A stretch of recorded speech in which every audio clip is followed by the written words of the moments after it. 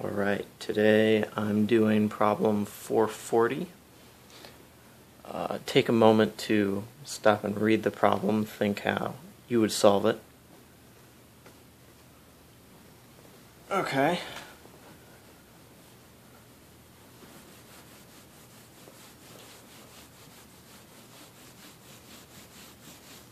I'm assuming you actually did that. If you didn't, go back and do it. If you did, good job. So, we know the initial velocity, and we know the distance we need it to stop in, so we can find the acceleration. Because A is equal to v naught squared over 2, delta x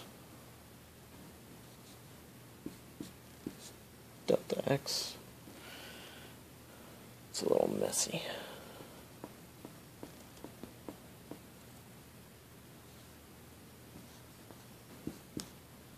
There we go.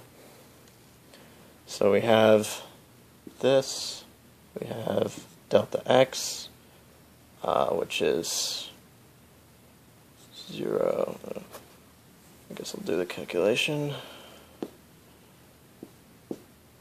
Not that you can't do calculation on your own, it's just plugging it into a calculator. Solving it symbolically is the only part you might have trouble with. So meters per second. Square that. Meters. There we go. And that works out to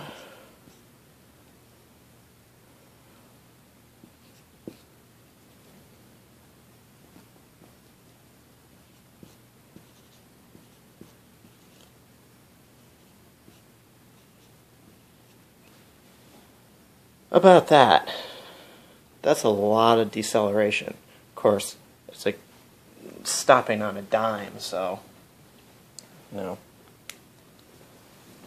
is going to be a lot of deceleration, even though it was only going 45 kilometers per hour, which turned into meters per second is 12.5 meters per second. Now we have the acceleration. We have the mass, because they gave it to us earlier.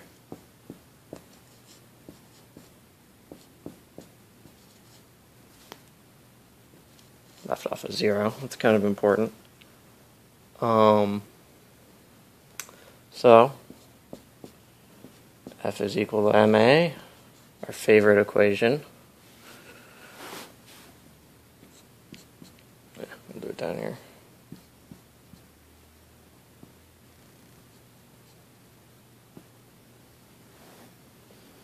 F is equal to 850 kilograms times 4,340 meters per second squared, which, as you would guess, is going to be a lot of force because it's a car stopping on a dime. That's it takes a lot of force to slow down a car that fast.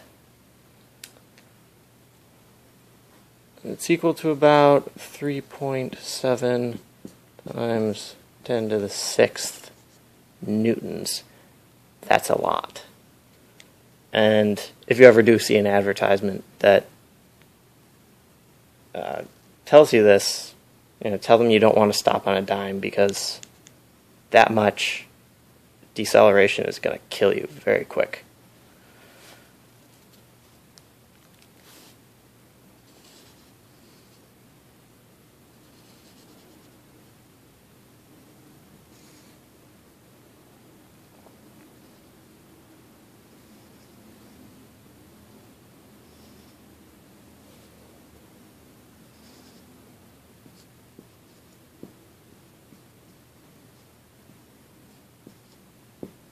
That would be the result.